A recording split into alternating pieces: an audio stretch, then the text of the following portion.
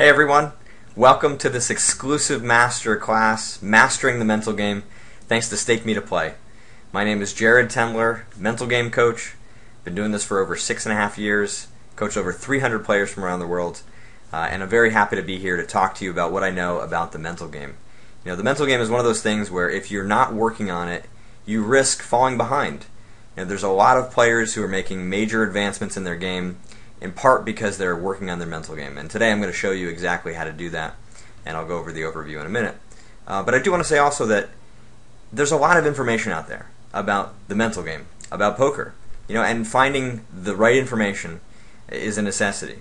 So one of the major things I'm going to do for you today is to give you an overview of the mental game, to give you an idea of the areas that you need to be focused on, because it does apply to everyone. I mean, if you think about it, right, the mind is your tool to access all of the tactical knowledge that you know.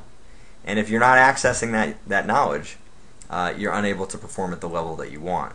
So the mental game does apply to everyone, and there will be something for all of you in this seminar today. Hopefully a lot, but at a minimum you will find something that will help you to improve pretty much immediately. I'm also going to show you how to learn more about your mental game. I mean, if you don't understand the details of your poker game, the specific mistakes that you make, the specific spots that you tend to have trouble with, if you don't know what those are, how can you plan to improve? Your improvement is going to be fairly random. You're going to be watching videos, reading articles that are going to randomly help you.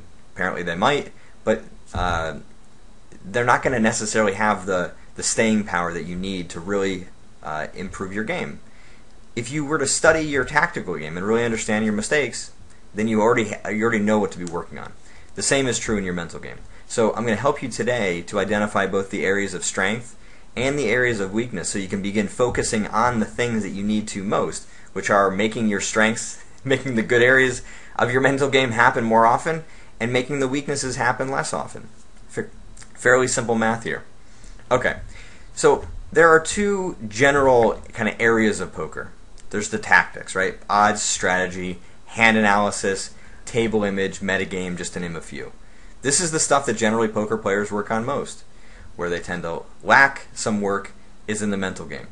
And as it says here very clearly, the mental game is what allows tactics to be used. Your mind is the tool. If that tool is not sharp, that tool is tired, that tool is tilted, you're not going to be able to access the knowledge that you have worked so hard to acquire, whether it's through videos, working with coaches, studying with other players, or just playing the game. And so today I'm going to be helping you to really understand how to get that tool, your mental game, to work very well. So these are the general areas of the mental game, and those of you who are familiar with my books will know that these are the major chapters that I talk about. On the one side you've got tilt, fear, motivation, and confidence. There are issues here. There are also opportunities for strength. On the other hand, we've got the zone, learning, decision making, focus, goals, self-discipline, mental endurance. Now, these are not the only areas of the mental game. There are others, but these are the ones that I think are the most important. And I've spent a long time studying the game to narrow it down to just these. If you are only working on these areas, you are guaranteed to improve. If you're working on some of the other stuff, I think your improvement is going to be fairly random. So what you see here is a general structure for what I'm going to talk about today. And I'm going to go into detail about each specific area and then give you some opportunities to better understand each one for yourself and hopefully make some improvements pretty immediately. So before I get to that though, let's talk about a few mental game myths. There's a lot of bad information out there, as I said, and I want to talk about 6 different myths that exist here. Emotions happen for irrational reasons. Now, the reason that is flawed or a myth is because you don't have the reason yet to understand why your emotions make sense. Let me say that again.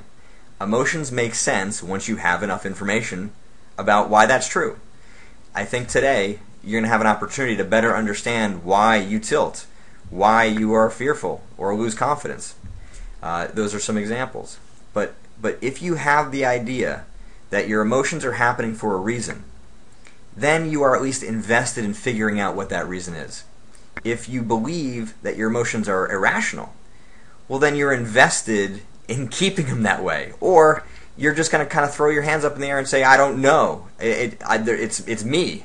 I'm the reason. I'm somehow damaged goods or something. And I just don't believe that that's true. And I have a lot of proof to show that that is. Okay. Next one. If you quit before you tilt, you don't have a tilt problem. Why is that a myth? Well, because you have a tilt problem that's just being masked. It's being hidden by quitting.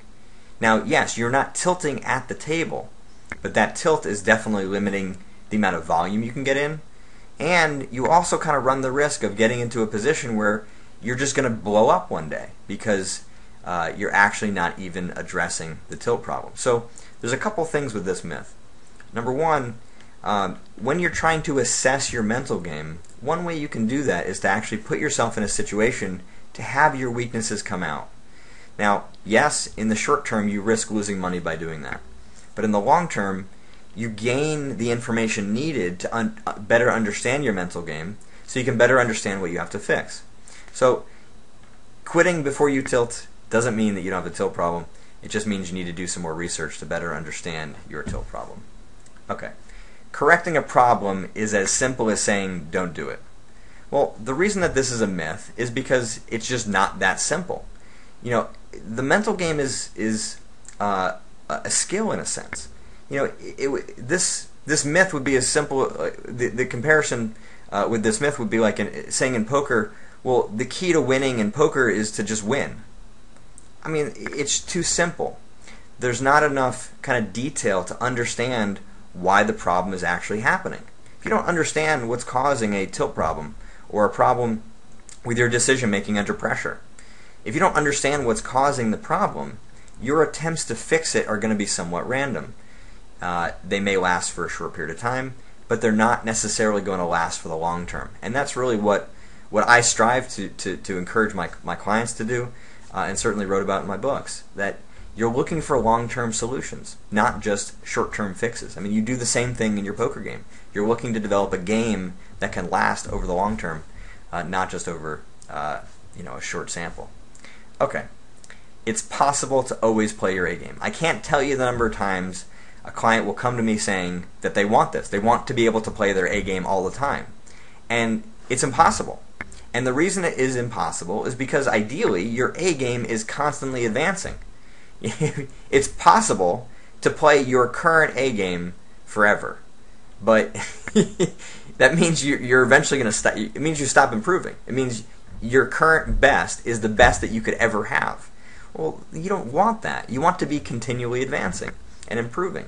And in that process of improvement, where your A game is actually getting better, you're going to make some kind of B game mistakes and some C game mistakes. But the whole key is that your entire range, not just your A game, but your B game and your C game, or however you want to define your worst, continues to advance over time, so that you are playing better, or in essence you suck less when you're playing at your worst. So if you're going through a major downswing today, in 3 months' time, if you work on your mental game and your tactical game, you'd want to be able to prove that your C game, or your worst, had actually gotten better during your next downswing. And that's a real key, both improving tactically and mentally, is not just improving your A game, but also improving your weaknesses.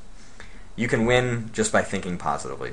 I mean, when somebody says one time, they're basically seeking for some control over the cards, or they're wishing that they could have control over the cards. Or, you might start a session just really kind of eager to have today be the day you win because you've been on a down stretch lately. But you don't really have any control of that. And if you think that just thinking positively is going to impact the cards, well then basically poker has sort of changed from being a game that is strategic to a game being played on this mental level where we're going to see who can be the one to think the most positively, because there has to be a winner. And I promise you that it's not the person who thinks the most positively. There's actually research to show that for some people, being pessimistic, being somewhat negative, is actually better for them. Now, it's not for everybody, but the point is that thinking positively does not make you a successful poker player. being a good, skilled poker player makes you a good poker player. Having a good, strong mental game is part of what makes you a good poker player. So those are the things you want to really be focused on. And yes, being positive can be helpful, but it also can make you delusional. I mean, if you're thinking too positively about your game, you might ignore weaknesses that are actually causing the downswing. Okay, confidence is necessary to play well. There's a lot of people that believe that confidence is essential to performance. And I'm not saying that confidence is not important. Believe me, having confidence is important. What I'm saying is that having skill is more important. And I'm going to show you more about why this is true later in the presentation. So I'm going to forego explaining that a little bit more now. Okay, so in order to kind of really get you started in improving your mental game, better understanding your mental game, we got to go through one specific rule here that has to do with emotion. Because tilt, fear, confidence, motivation, places kind of where the major issues are in players' mental games, they're all emotions. Confidence is an emotion. Motivation is an emotion. And basically, the deal with emotions is that if your emotions rise too high, it actually has the power to shut down higher brain function, including thinking, decision-making, planning, organization. If your emotions are too high, you're going to play poorly, you're going to lose control of your emotions, because emotional control comes from your mind. That's where you're able to do it. If you lose that ability to think and sort of contain your anger or contain your fear, then you're not going to be able to do it. You're going to blow up. But there's so many people that expect to be able to control their emotions or to play well at all times. But that's not the case.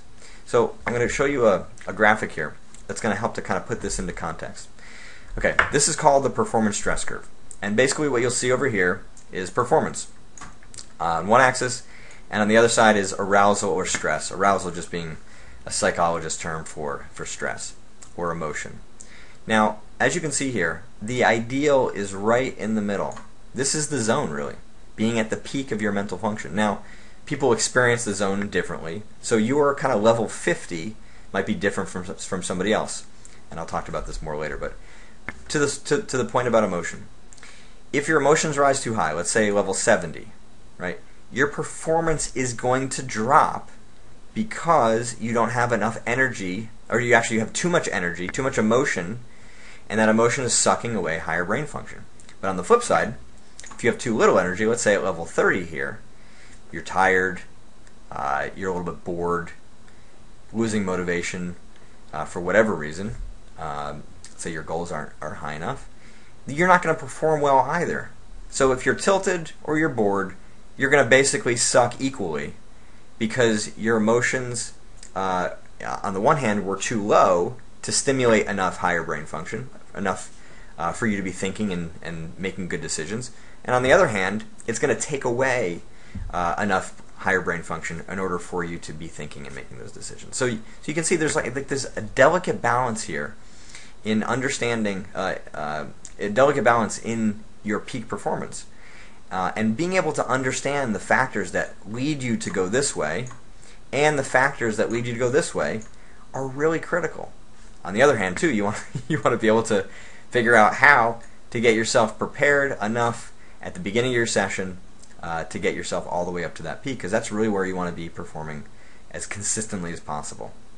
Okay, so let's get into tilt, which is far and away the biggest mental game issue in poker. The problem is that there's a lot of kind of conflicting ideas about what tilt actually is in poker. And in my mind, having studied this for a long time, having listened to many conversations about poker players talking about tilt, by and large, when they're talking about tilt, they're talking about anger. And specifically, anger that leads to bad play. And obviously, you can be angry, you can be a little bit pissed off and have it actually fuel you. You know, if you're a little bit bored, sometimes players, start out a session where they're just not really mentally sharp. They get down a couple buy-ins, they get a little pissed off at themselves, and then they play great the rest of the session. That's an example, just to go back to it quickly, where where you were here, you get pissed off, and that fuels you to get into the zone. That's not what we're talking about here. We're talking about the flip side, which is the tilt. One sec. The tilt that leads you to go from here all the way down to here. That's the bad play that we're talking about. And generally, when poker players are talking about tilt, they're talking about anger. And in my research, in my work with my clients, I've found that there are generally 7 different sort of forms of anger that emerge. The first one is running bad tilt. Fairly obvious here. But what is not obvious is that running bad tilt is not necessarily a unique form of anger. What happens is that when you're running bad, one of these other forms of tilt happen so often in such a short space of time that your mind doesn't have enough space to process it all. It doesn't have enough time to kind of cool down. And so what ends up happening is that you're essentially accumulating all this anger or frustration, and it just blows up. And then at the end of your day, you kind of still have this anger. It like affects the rest of your day. You're unable to sleep. You're unable to go out with your friends. You don't even want to go out. You don't even want to talk to other people because you're still so angry. And so then the next day you play, you might kind of come with a fresh attitude, but there's some frustration kind of still lingering. And then of course what happens? You lose again. More anger gets created. And then this whole cycle starts to repeat. And so that's really the damaging effects of running bad tilt.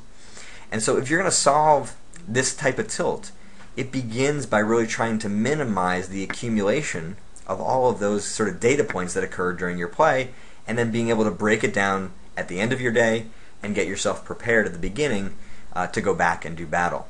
Now, the way to do that is to identify which form or forms of tilt you're struggling with. So if we're going to talk about being able to better understand each of your forms of tilt, let me just describe a little bit about each one. Hate losing tilt, again, fairly obvious by the term. You generally hate losing. These are people who are very competitive, and they just need to win. And they don't, even though they logically understand that poker is a game of variance, they still want to win, and they're attempting to win in nearly every session. And so there's anger that almost gets created from losing almost any single hand that they're playing in. Folding, not such a big deal. Injustice tilt.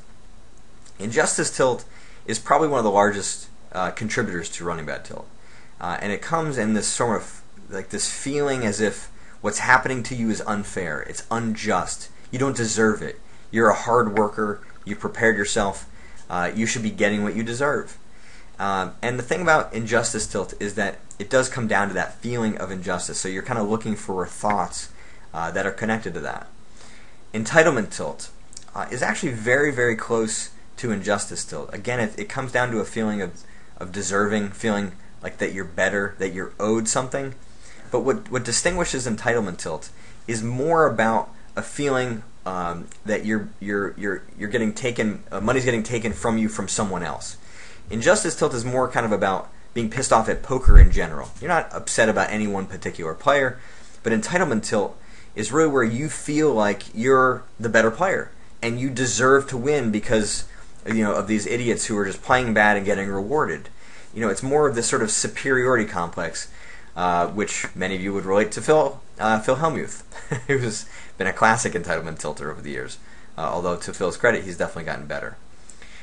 Mistake tilt, again, fairly obvious. Now, mistake tilt is generally going to happen to people who are perfectionistic, who have high expectations, or who have some kind of error in their understanding of the learning process, because mistakes have to be made. It's just, if you don't make mistakes, you're not learning, and if you're not learning, you're not getting better, and if you're not getting better, what the hell are you doing?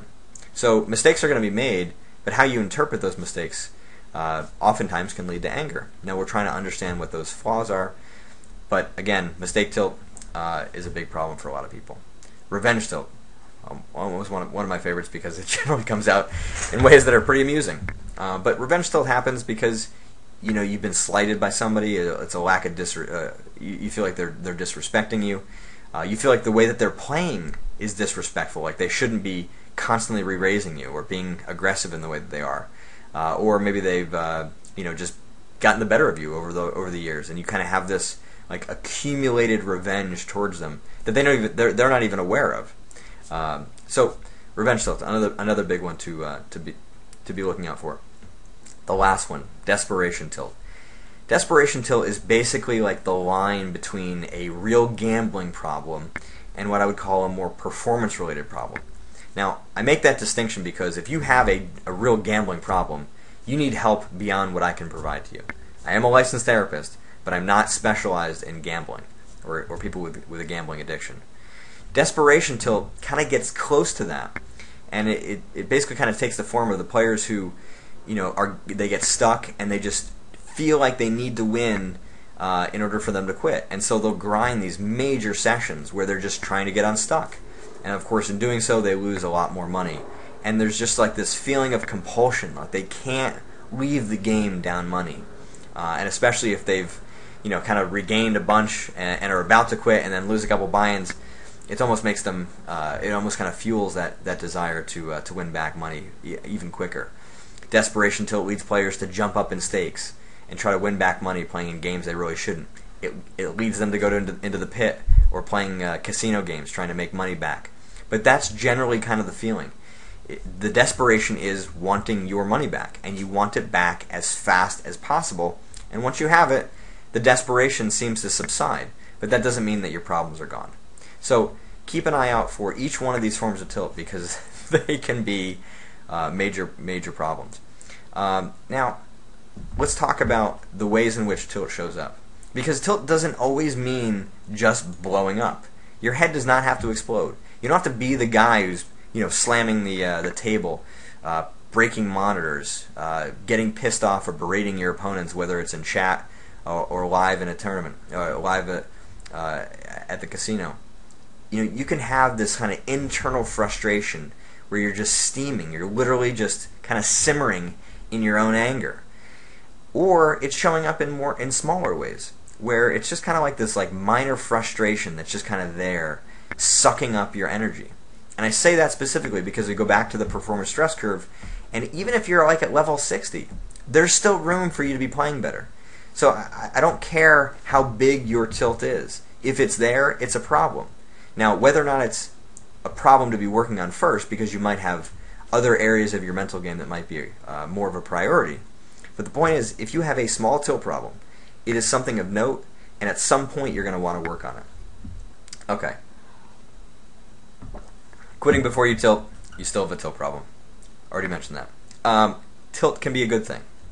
How the heck can tilt be a good thing? Cost you money, you end up feeling bad, sometimes even embarrassed by your actions. Why is it a good thing? It's a good thing because even though you're tilting, it can help to expose underlying weaknesses in your tactical game. So whatever mistakes you make when you're tilting, I don't care that whatever mistakes you're making when you're tilting, it doesn't matter what that tilt is making those mistakes show up. The fact remains that there are areas of your game that you're not doing. Let's say, your pre-flop decisions are pretty much known very well. Like, you don't make those kinds of mistakes even when you're tilting. There are always some parts of your game that still kind of hold up and are solid no matter how badly you're tilting. And I'm going to talk more about what that is in a little bit when I get into learning. But the bottom line is that the tilt can kind of help to kind of peel back the layers of your skill set so you can really see where there are tactical weaknesses, because there are some tactics that don't get exposed by the pressure that tilt creates to your tactical game. So being able to kind of assess your performance after a tilt session is a really important thing. A lot of players get done after a session like this, and the last thing they want to do is think about their game. But I'm telling you that it's one of the most important times for you to do research on your game, because it can help to show areas of weakness. Now, in the future, it can also help to highlight where you've made some significant progress. Progress in the mental game is really kind of hard to measure. A lot of times we're relying on a feeling. And in 3 months' time, you might have worked on your tilt really hard, but when you tilt 3 months from now, it still feels the same. You still get pissed off. So we're looking for something more objective to prove that you've actually made progress. And improving your tactical game is one way to show that. So today, or in 3 months from now, you might not make the same level of mistakes. You might be able to recover from tilt faster, like it doesn't affect the whole rest of your day. or you're able to just kind of take a small break and come back. You no longer go on desperation tilt. You still get pissed off, but the level of severity in terms of your emotional decision making is not quite as bad. So the point is that tilt can help to identify weaknesses, and then over time, when you still tilt in the future, because it's very hard to get rid of entirely, you can see some more objective ways to evaluate your game that can actually prove that you've made progress, even if your emotions have remained the same. Okay, fear. Another major area of the mental game that very few people are aware even exists.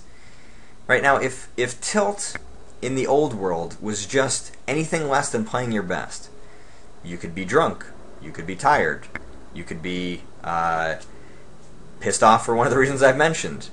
But if there's any reason, if tilt is anything less than playing your best, then fear doesn't exist, right? So fear, for most poker players, is something that they're just not really tuned into. They're not really aware of a lot of the symptoms of fear, and I'm going to show more of them to you on the next page. But what you're looking for with fear is that fear can exist in small ways. Worry, doubt, like second-guessing decisions can be forms of fear. Just smaller versions of it. Now, it's not like a phobia. Anxiety or nervousness. These are the kinds of things that you're looking for, situations that you're looking for. Now, what are the kind of common types of fear that exist in poker? Failure is a big one. Fears of failure, or it could just be some doubts about your ability to about your abilities to succeed, or worry that you may fail. Not a huge fear. Fear of mistakes, fear of a bad run, losing, looking stupid. These are a handful of the most common ones. Now, looking for fear, as I said, it can be hard to find. Your mind goes blank. You're in a big hand, and all of a sudden it's just like you just mind shuts down, locks down. You can no longer think clearly anymore, and it's like blank. That is a major symptom of fear. If we go back to the performance stress curve, you're probably at like level 90 to 100 at that point. Now, this may have happened to you in other areas besides poker. It's the same thing though. That is caused by fear, and it's a major symptom of it. Feeling rushed to make a decision. Sometimes players feel this for no particular reason, or none that they can identify initially. They just feel this like urgency to be making decisions quickly, like they're trying to get the hand over with rapidly, so they can find out what's going to happen. Now, even though logically they want to be prudent and think through the hand very, very clearly, but they're just sort of rushing to get the hand over with. Why? They're trying to deal with the uncertainty. Well, the faster you know what's going to happen in the hand, even if you lose it, you at least know, and sometimes knowing is better than being uncertain. Constantly replaying hands. Major example of a fear of mistakes. If you're unable to kind of let go of a mistake, sometimes it's related to tilt, but more often than not, it's going to be related to this fear that you kind of have to know what happened in that hand, and so you're unable to let go of it. Again, it kind of comes back down to that certainty, that doubt that exists, and if you don't feel like you can keep playing well because you're uncertain about a hand that you lost, that you may not even made a mistake, you just don't know what happened, that's another symptom of fear. Mind racing. Fear is a major driver of the mind just unable to being settled. This can happen to a lot of people when they're trying to go to sleep. Sometimes that's because they played very long sessions. Sometimes it's because anxiety is driving that. Feeling overwhelmed. Feeling overwhelmed in a particular hand. Feeling overwhelmed by studying. So fear doesn't have to necessarily happen just while you're playing. It can happen as a way of creating some avoidance to doing work off the table. Avoiding decisions that you know are correct. Kind of like some risk avoidance, risk aversion here, where you might kind of take some kind of less EV lines or even some negative EV lines because you don't want to deal with some higher variance situations that you know are right, and you certainly would kind of push those edges if you were playing well. But when some fear has popped up, you tend to avoid those. Motivation. Motivation is a huge topic in poker, not surprisingly. In fact, many of my clients come to me because they're many clients have come to me after months They knew they had problems, but they were just even too lazy to contact me for help. So motivation is a major issue. And it helps to understand motivation if we kind of know just a little bit about what the heck it is. And it can be simplified with just this statement. Motivation is the energy behind your goals. It's the emotion that you are that is connected to your goals, and the emotion that is driving you towards them. So being able to have enough energy to work towards your goals is key. And a lot of players don't. Or they have... actually, I'm going to get to this on the next slide. Okay. It's key to distinguish motivation from inspiration. Inspiration is kind of like a sprinter, whereas motivation is more like a marathon runner. For you as a poker player, generally you're going to want to have more of a motivation, more of that long-lasting drive to keep working day after day after day, rather than that sprinter kind of way of approaching it, because you're looking for a long-term career. Unless you plan on being successful in poker for like a month or 3 months, you need more of that long-lasting energy. And the problem with inspiration is that it burns out very rapidly. Energy is a finite resource, and your mind only has so much of it. And so what ends up happening is that players get really inspired. They work super hard on their game, and then they burn out and they crash. As I say down here, one of the common problems, burnout. And burnout is a major problem for players who go through these cycles of being super inspired, burning out, resting, recovering, where they play kind of minimal amounts of poker, and then getting super inspired, partially because they've been so lazy, and then kind of go through that cycle again and again. Breaking out of that is a challenge, but again, at this point, we're just trying to get you really aware of your mental game, and if that's a cycle that you struggle with, write it down, describe it more, and better understand it. Here are some additional problems. Procrastination. Procrastination basically just means constantly delaying things. I mean, the reality is that many of you are actually very, very good procrastinators. It's skill in a sense. You should be somewhat proud of it. I mean, many of you are experts in grinding tons of TV and doing anything to avoid studying. But procrastination can be connected somewhat to that inspiration sort of way of looking at things. Like you delay things so long that it creates enough energy for you just to kind of get it over with and get it done with very, very rapidly. And actually, sometimes procrastination can be related to fears of failure, because you'll kind of you don't want to fail, but if you delay something so long, you're not really going to be able to make it good, or as good as you could have. And so you kind of have an out if you fail, because it's like, well, you didn't really try that hard. You procrastinated all this time. So obviously that's not what you want in the long term, but it is logical. And as I said at the outset, we're looking for the logical reasons for why you have these mental game issues. Burnout I've mentioned, but I will say one other thing about burnout, which is that it's one of these things that is hard for players to recognize. Generally, poker players, or not generally, some poker players are extremely motivated. They're very hard workers, and when they get lazy, they tend to think of themselves as being lazy, when in actuality they're probably burned out.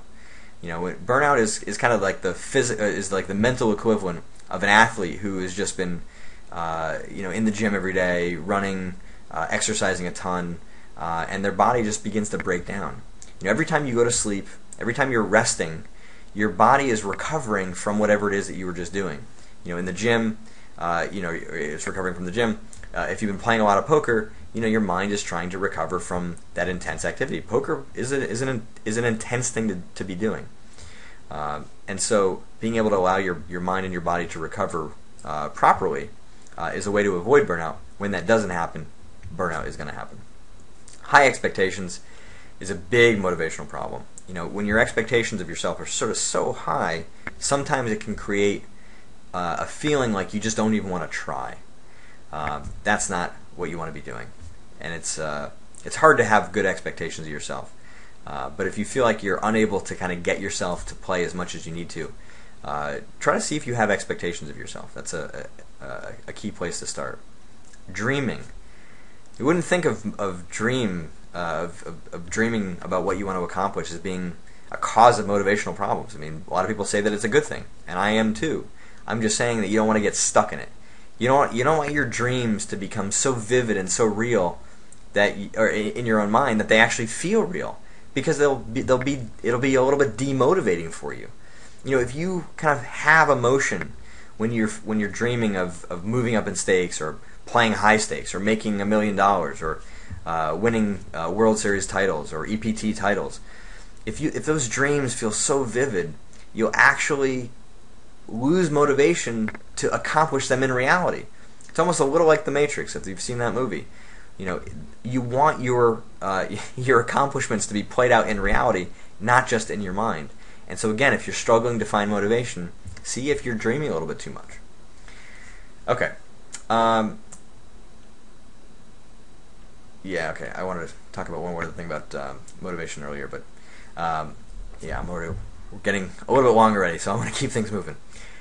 There's a lot I can talk about, I realize that, and certainly in future seminars I'll be talking much more about each one in detail. Confidence. Okay. Confidence ideally should be a reflection of your actual poker skill. Now, that's a hard thing to do, because knowing what your actual edge in the game is very, very difficult to identify. But what ends up happening is, for poker players, their confidence comes from how they feel about their game. And generally that feeling is, as I say at the bottom here, closely connected to results. So if you're winning, you feel confident. If you're losing, you'll tend to lack confidence. But what's real?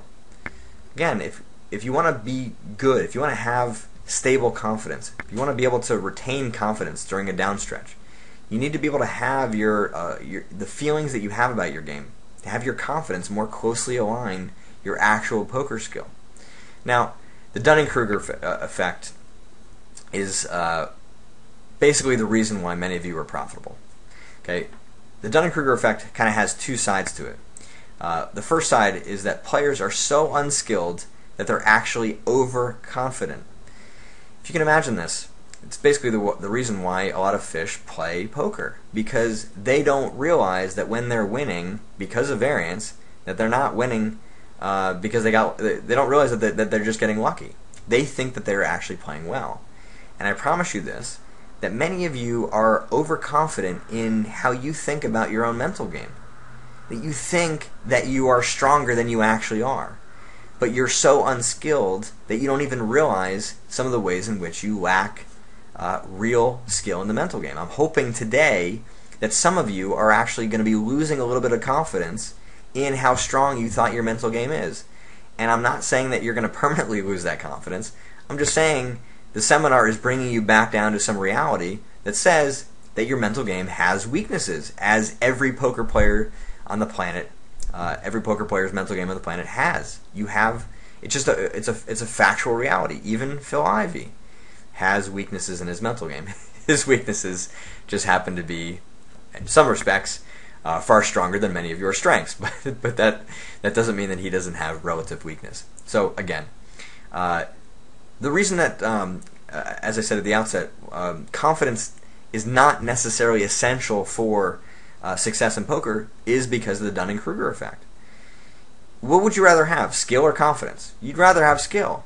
So you don't want to just have confidence. You want to have confidence that emanates, that comes from real poker skill. You don't want to be Dunning-Kruger here and have so little skill that you're actually overconfident. And now, ironically, the players who really have a lot of skill, sometimes they actually lose confidence. They're underconfident.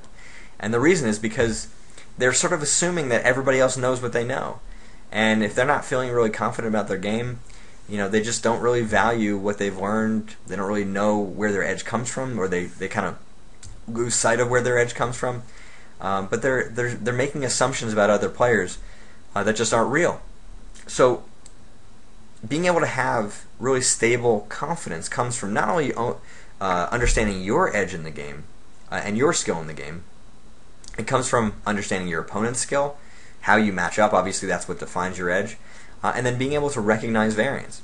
Variance being the factor that you obviously can't control, but being able to be more skilled at spotting variance allows you to determine your edge just a little bit better. And I do realize that ultimately it is somewhat impossible to define your edge perfectly in the short term. Signs of overconfidence, because I think generally poker players are unaware of overconfidence. You might feel like you can beat anyone. You might feel that way, but it's not true. It's just a feeling. You happen to be running good, for example. Poker feels easy. Poker feels easy, great. But that doesn't mean it's an excuse to stop working or an excuse for your mind to become too relaxed.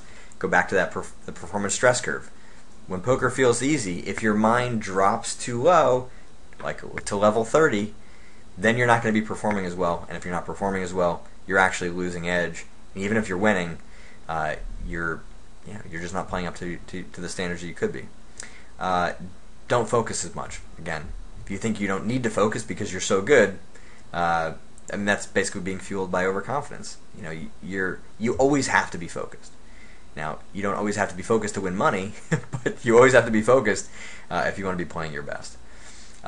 You'll start playing more hands thinking that it doesn't matter what you do. And in general, players will stop working on their game. Because why? If you're overconfident, you don't necessarily feel like you need to. Of course, that's never true.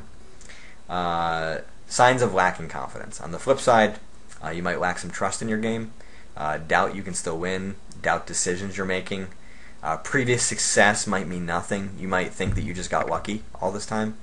Pessimistic about the future. Again, pessimistic about the past and thinking that you got lucky. Or you may even be embarrassed. So, tilt, fear, confidence, and motivation generally makes up kind of the problem areas of the game. And now we're going to be talking about the flip side, which are kind of more the skill areas. The zone is basically where we lead off. The zone is basically the peak of mental functioning. When you are performing at your absolute best, sometimes you're going to reach this state where everything just sort of happens easily. The signs of the zone, right? Game feels easy. Your instincts are spot on. You're totally focused. There's just no distractions around you. And there's no stress. Certainly no tilt. Certainly no loss of confidence or motivation. The zone is like your happy place, man. It's awesome. The problem is it doesn't happen very frequently. And I think poker players generally don't even realize that it can be something that can be predictable. But the zone happens for predictable reasons, just as tilt does. Right? The key is being able to understand what those factors are. And it is complex, believe me. If it were simple, people would be doing it already. But it's not. In my second book, I kind of break this down a little bit more, and certainly in future seminars I'll be able to kind of help you with this as well. But for starters, trying to understand the factors that encourage you to be performing at your best or performing in the zone is something that you can be studying. So after instances where you play in the zone, take some notes down about what the heck was going on. Now, one thing you want to make sure of is that you're not just running well. And you want to make sure that you're not overconfident in your assessment that you're not running well, right? So, because it's just so easy. When you're running well, I mean, all of these things are true, right? If the game feels easy, your instincts are spot on. You of course never make mistakes when you're running well. Although obviously you do in your own mind. It can be easy for you to think that you're not. And of course, there's no stress because you're just printing money at that point. So, one of the big things that you're looking to assess is your energy level, because that comes back to that performance stress curve. You're trying to figure out the factors that lead you to have that ideal level of energy. Now, I've already talked about how a lack of motivation or a presence of tilt can kind of take you down from that peak. But besides those emotional factors, you also want to be looking at physical energy. Now, a lot of people ask, like, what's the value of working out or the value of exercise? Well, I think in general, it can be a little bit overblown. But there is no denying that if you are in good physical health, having good physical energy, that physical energy feeds mental energy. When you're exhausted, I mean, literally, you've been traveling, you've red eyes, played tons of sessions, maybe at the end of the World Series, you're totally burned out and exhausted. You're lacking physical and mental energy. That energy fuels your ability to get up into the zone. If you're lacking that, you have no chance of getting there. So that physical energy is important. So getting proper sleep, your diet can impact that, and certainly exercise as well. Goals, I've already talked about the connection between goals or motivation to getting into the zone. But the degree of challenge is one that players don't often think about either. When you're not challenged, it's hard to kind of muster up that extra energy to get you up into the zone. And so there's sort of this like delicate balance where you don't want to have the challenge be too high, because if the challenge is too high, you might actually lose motivation. You feel like you got no chance and kind of give up. It's like hopeless. But you don't want it to be too low, because then you'll be bored and disinterested. And many players who struggle with focus, certainly online or even live, sometimes feel that way or struggle with their focus because they're not challenged. So you're kind of trying to create challenges in that scenario. But again, at this point we're trying to assess your zone, and if you feel like you're just not playing in a lot of sessions or a lot of tournaments where you're that challenged, that can be a major reason for why you're not in the zone. Learning, major topic in the mental game, and it might be a little surprising that is true. What I found, and frankly it was actually even surprising to me when I found it, was that a lot of kind of more basic level mental game problems were sometimes caused by failures in a player's understanding of the learning process. You think about it, if you're expecting yourself to have learned something, but then it doesn't show up, well then you get pissed off. You tilt from it. You might lose confidence. You might get anxious about it. But what if it didn't show up because you just didn't understand how to actually make that transfer from learning something off the table or having watched it in a video to actually making it show up at the table? If you have that kind of a problem, you're going to create mental game issues. So understand the learning process is a really important feature of having a really sound mental game. Now, on the other hand, learning is also a really efficient way to create an edge. And of course, because you're learning something that is mental, being able to learn mental skills is an important skill to have. It's like having the skill of learning how to learn. That's essentially what I'm saying here. Now, players often don't realize that correcting mental game problems happens through learning. This goes back to one of the myths that I said at the outset. That correcting a mental game problem is as simple as just saying don't do it.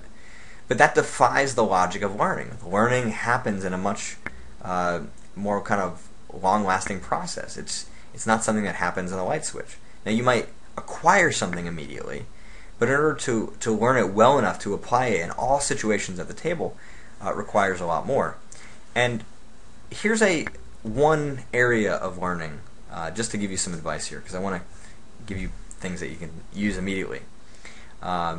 This theory kind of helps to explain that learning process a little bit more, and essentially can show why it's not as simple as just saying don't do it. It's not as simple as watching a video and taking that tactic on better 3-betting ranges from the button, for example, and applying it immediately when you go play. It's because of these 4 stages. Now the first stage is called unconscious competence, which basically means, oh shit, I just realized there's an error here. Apparently I was unconscious when I was doing this this PowerPoint. This is supposed to say unconscious incompetence. So in this case, you are so unaware of the areas that you are weak. You don't know what you don't know. This goes back to Dunning-Kruger, back to examples of why weak players think that they're good. They're so unaware they don't know how bad they are.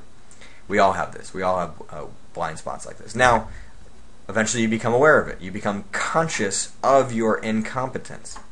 Okay, and that allows you now to become more aware and more active in the learning process. But that awareness of your weakness does not make you good. So many players think that just because they've identified a weakness, that it automatically means that they're going to be able to be good. It's not true at all. You have to become competent at it, and you have to be aware of what you're doing in order to do it. You have to be thinking. Conscious competence means that you have to be thinking about what you're trying to apply at the table. Let's say it's tilt control. If you're unaware of the fact that you're even tilting, you don't even have the opportunity to think about how to control your tilt at that time. But now you become more conscious of it, you see the tilt happening, and now you're able to talk through it, and you're able to retain a decent enough level of play, maybe not in the zone, but also you're not majorly tilting. That's because of conscious competence. But eventually you want to get to the point where you are unconsciously competent. You have so much knowledge, you do it automatically, intuitively, all the time, under all situations. Doesn't matter how stressed out, doesn't matter how tilted you are, you retain unconscious competence. So when I talked about earlier about how tilt can be a good thing, it's because it helps to show all the areas of your game that have not been learned yet. All of the conscious incompetence, all of the conscious competence that goes away when you tilt, that helps to show you that you still have to work on it. But if you get to the point, as I said, like 3 months from now, and you can see that automatically when you were tilted, that you were still retaining some of this knowledge, it means that you trained some of it to unconscious competence. So well done. Okay, moving on, because I know I'm getting long here already. So, all right, decision making. Decision making is basically everything. I mean, everything that I'm talking about today comes down to execution at the table, being able to make the right decision at the right time. And the process of making a decision is actually a skill. And that process of making a decision kind of elevates as you acquire more skill. But sometimes what happens is that there's like this tension between your decision-making process advancing along with your tactical knowledge that advances, and that creates problems. So there's a difference between mistakes being made because of a lack of knowledge and a breakdown in your decision-making. Right? So a lack of knowledge would mean you made a mistake because you just weren't thinking about, well, actually, you made a mistake because you just generally didn't know, or you didn't know something well enough. You were still in that conscious competence phase where you're going to make mistakes because you haven't mastered it yet. So there's a lack of knowledge. On the other hand, a breakdown in decision making means that you actually have the knowledge, but your decision making process didn't access it. Right? It's like if you had thought about, if you had thought to put somebody on a range, then you would have made the right decision because you could have put them on a range and could have come to the right decision. But you either made a decision too quickly, you were a little tilted, and so you weren't thinking quite as well. But there was some reason for a breakdown in decision making. And so my advice to you is to learn how you generally make decisions. Do you go for the more linear route, which means that you make them in a very sort of sequential order, thinking about the same factors every time in this same order? Or is it more tailored, where you have like a set of factors? Let's say there's 7 factors that you're going to consider every single time you make a decision. Some of these decisions obviously are made automatically, but for the most part, you're like wading through all these factors in some order that is specific to that particular hand. Either one is fine, but you're generally going to be in one category or the other, and it's important to know which one you are, because that way you can figure out what breaks down and what gets lost when your decision making falls apart. So when your decision making breaks down, do you tend to forget about putting people on ranges? If so, when you find out the situations where your decision making tends to break down, you have to force yourself to focus on putting people on a range. And that's going to immediately allow you to access the tactical knowledge that you have because you were thinking about it. So that's just an example of how to get better at decision making automatically, but it's going to take some study on your end to figure out how to do that. Focus. Focus is your tool to gather data. Now that may sound a little odd, so let's just go over it one more time. Focus is your tool to gather data. If you have been focused this entire time, you have had the opportunity to gather data about the mental game in a way that you may not have known before. If you were not focused, if you were screwing around with your phone, my phone's not near me, so I can't show a prop, but you obviously know. If you're screwing around with your phone, if you're talking to the people around you, if you're surfing the web, whatever, then you're losing access to that data, but you're gaining access to whatever it is that you were focused on. So you may not have thought of focus in that way, but you can see the consequences in poker for a lack of focus, because you're simply not going to gather the data that you need to make a decision. So sometimes you might have a lack of knowledge because you just haven't been paying close enough attention to the action that's been going on around you to make the best decision that you could possibly make. So you didn't really understand the image of your opponents or the ways that they were making mistakes in certain spots. You couldn't exploit that because you didn't have the knowledge, because you didn't gather it by being focused on the action. Okay.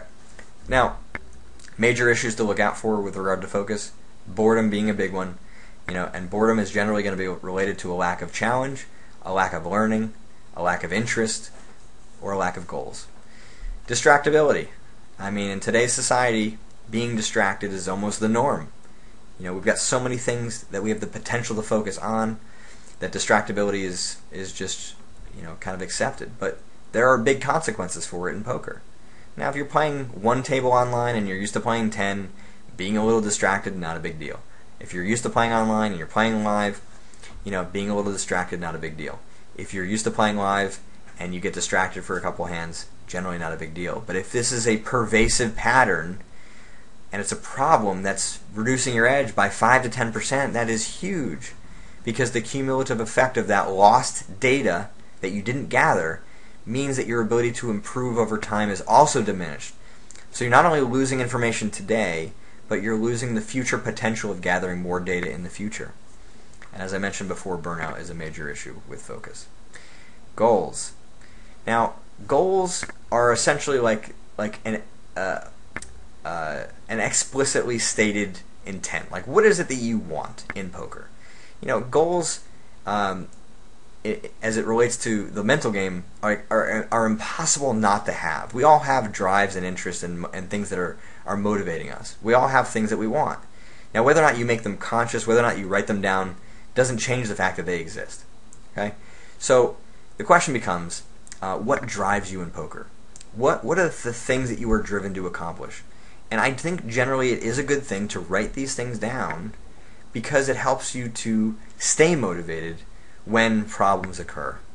You know, when athletes like dig deep, they're digging for the thing that's going to spark their motivation to keep their interest as high as possible in succeeding. Now, whether that's within a tournament or whether that's you know, in their workouts or their exercise away from competition, the same is true in poker. Having the stuff written down becomes a way that you can kind of force yourself or create some inspiration temporarily, create some motivation to keep you working through some difficult times. The benefit of setting results-oriented goals. A lot of poker players think that results-oriented goals are bad. They are not.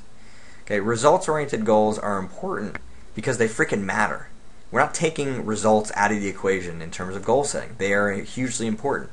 Okay, but the reason that they are important is also because they kind of set your intent. They set like a line in the sand that you now have to figure out how to get to. So what I suggest is that when you set results-oriented goals and you determine what you're driven to accomplish, that you also set goals related to how you're actually going to get there. Because just because you set those goals doesn't mean you're going to get there. Doesn't mean you even have any understanding how to get there. So set goals related to the process of actually getting to that point. And that's where you can create some balance. So that in the short term, if you're not having results in terms of money or the number of hours that you're getting in or the number of titles that you've won, but you're actually learning a lot and you're improving in your mental game, you know, all of the kind of how things, then you can maintain some confidence, you can maintain some motivation during a time where results haven't been as good. Conflicting goals. Talked about procrastination earlier. Procrastination is a huge cause of conflicting goals. Oh, sorry about that. Is a huge part of a conflicting goal. On the one hand, you are driven to have a ton of success in poker, but on the other hand, you're also interested in watching TV. So which is it? Poker? TV? I mean, that's an example of a conflicting goal. And you kind of have to reconcile that. You have to figure out in that moment what is more important to you. And that's a choice. Now, there are times where watching TV or doing things that typically would be procrastinating are fine. But they're generally going to be after you've gotten your work done. So, again, we're at this point kind of assessing things. And I want you in your setting of goals and determining what your goals are to also be looking at kind of the motivations behind some of your bad habits like procrastination. Self-discipline. Now, generally poker players think that self-discipline is something that they could always have more of. And for many of you that is true. But I want to make a very, very clear distinction. That self-discipline is a measurement up against your goals. Okay? The question is not whether or not you have self-discipline. All of you right now have a level of self-discipline. The question is whether that level of self-discipline is enough to reach your goals. If the answer is no, then you're lacking self-discipline. If the answer is yes, then and you're achieving your goals, then you have no problem with self-discipline. So the key here is that you don't want to be more self-disciplined than you need to be. You just want to have enough self-discipline to reach your goals. Because if you're so controlled at all times, if you're so disciplined in all areas of your life, sometimes that can actually lead to loss of motivation and a loss of enjoyment. Reaching your goals in poker should be enjoyable. And if you're sort of too constricted by all these rules, all this discipline that you're having to give yourself, you might suck the fun right out of it, and your career might be short-lived. Now, if you're trying to acquire more self-discipline, you need willpower. Willpower is essentially the energy source that allows you to be more self-disciplined. But it's finite. And there's a lot of research that shows this. Examples of how students in school during finals are more likely to smoke and overeat, because at times where they've been working super hard and they're drained of energy, they kind of revert back to bad habits in the rest of their life, because they just don't have enough energy to control themselves with their diet or with smoking, for example. So when you're trying to acquire or when you're trying to, let's say, reduce procrastination, you're having to use willpower as the source to do that.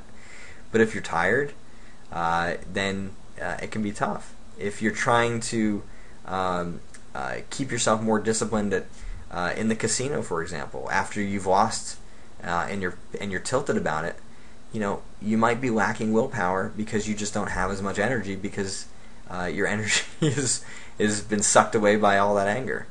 So the reason that this is important to know is so that your expectations are in line with the reality, and you're not in this state where you feel like you can always have perfect levels of self-discipline, because it's just not possible. You have to be looking to acquire more self-discipline in the way that the adult learning model and that learning model showed, where you're becoming more conscious and you're trying to sort of steadily make progress and not have it happen all at once. Time management, work off the table, and following rules are just sort of areas of self-discipline. And when you're looking and trying to assess your self-discipline, look in those areas. Do you feel like you're making a good schedule? Do you feel like you need a schedule? Have you tried to set a schedule and not been able to have the willpower to follow it? Where does it break down? Things like that. Do you lack the willpower or the self-discipline to do the studying off the table that you know that you need to do? Are you following rules that you set for yourself? For example, with bankroll management, or with stop losses, or with playing certain stakes. Essentially these are just areas for you to be assessing with self-discipline. Mental endurance, the last major area of the mental game to talk about. And I really only want to talk about it in a sense that you just realize that mental endurance is trained in very similar ways to physical endurance. Again, poker players kind of have this belief that they could just be playing for hours on end because of occasionally they've been able to play for 10 hours, let's say. And so they think they should be able to do that all the time. Well, it's kind of like a marathon runner saying, well, I should be able to run marathons every day. Well, no, you're able to do it occasionally because of all of that training. Now, if you want to eventually be able to get up to the point where you can be playing 8 to 10 hours a day, for example, you have to start with what you can do now. So, how much poker can you play at a high level right now? It's not just about getting the hours in. You also want to get the hours in at a certain level of quality. That's different than just playing. Anybody can just sort of sit down and autopilot for an entire day of poker. But if that autopiloting is not profitable, you're making some pretty poor decisions. And then over what time period? Let's say you average 50 hours in a month, but you're able to play 10-hour sessions. Now you might start setting goals that you should expect yourself to play 120 hours next month. Bullshit. Not possible. Well, it's very, very difficult to double your capacity. You're trying to increase it by 70 hours. From 50 to 70. What is that, 120% increase? That's a lot to do in 1 month. Okay, and so what you're trying to do with mental endurance is build it steadily over time, much like you would build physical endurance. And I make this last note here, that automation is not mindless. Okay, automation is basically unconscious competence, freeing up your mind to think about new things.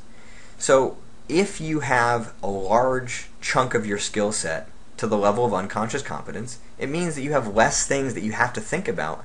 But for players who play many tables online or grinding for many hours at a time, that means that you're kind of energy efficient. Thinking is hard. It requires a lot of mental energy to think.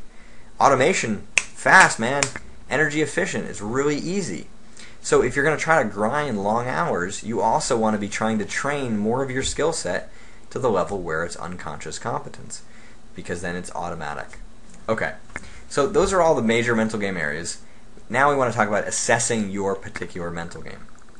Okay, and I think it's a very critical thing to do. If you have problems in your game, as I said, you really need to understand more details about those problems. If you're tilting and you're not really sure why, or you're not able to kind of recognize how it even happened, then you have a very kind of beginning level of awareness. What we want to do is dig deeper, have greater recognition for your mental game, so that in real time you'll have the opportunity to control tilt. If you can't see it happening in real time, if you can't see the potential for your decision making to break down, if you can't see that you're distracted until you've made some big mistakes, then studying your mental game is going to provide a tremendous amount of value, because it gives you the opportunity to make corrections. Okay? Now, that recognition, again, is one of those things that some people just think should be there, and it's not. It's a skill in itself.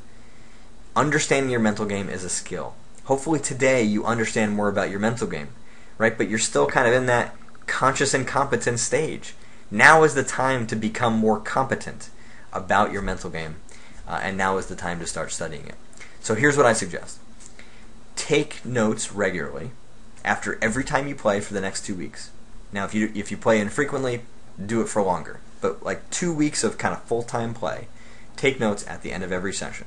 Now, in that process, or in that time period, I should say, also think back to the past 6 months about your mental game. Go back through all the areas I talked about and be looking for instances of problems with tilt. Be trying to understand what created the zone. Where did your decision-making break down? What are your goals? What's motivating you?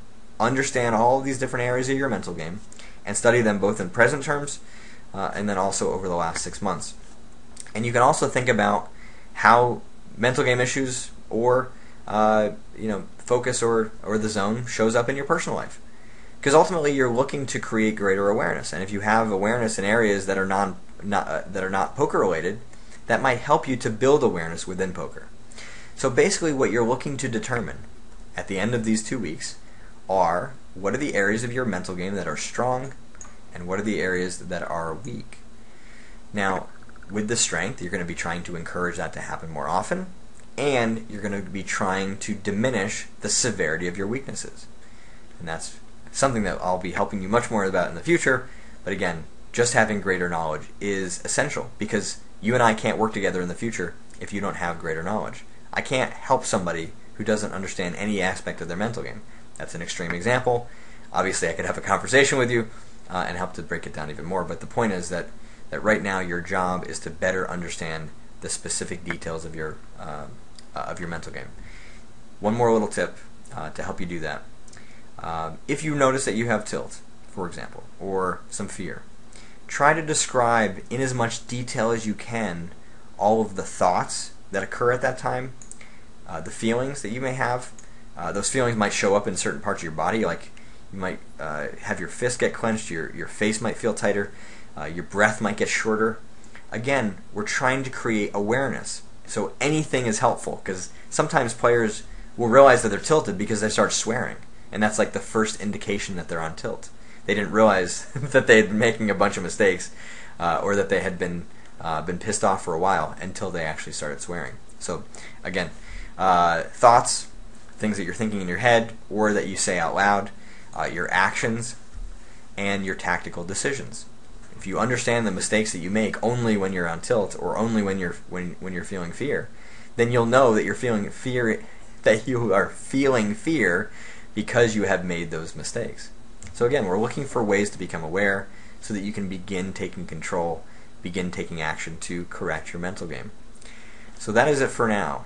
I hope that this was very helpful in taking this first step to becoming a master of your own mental game.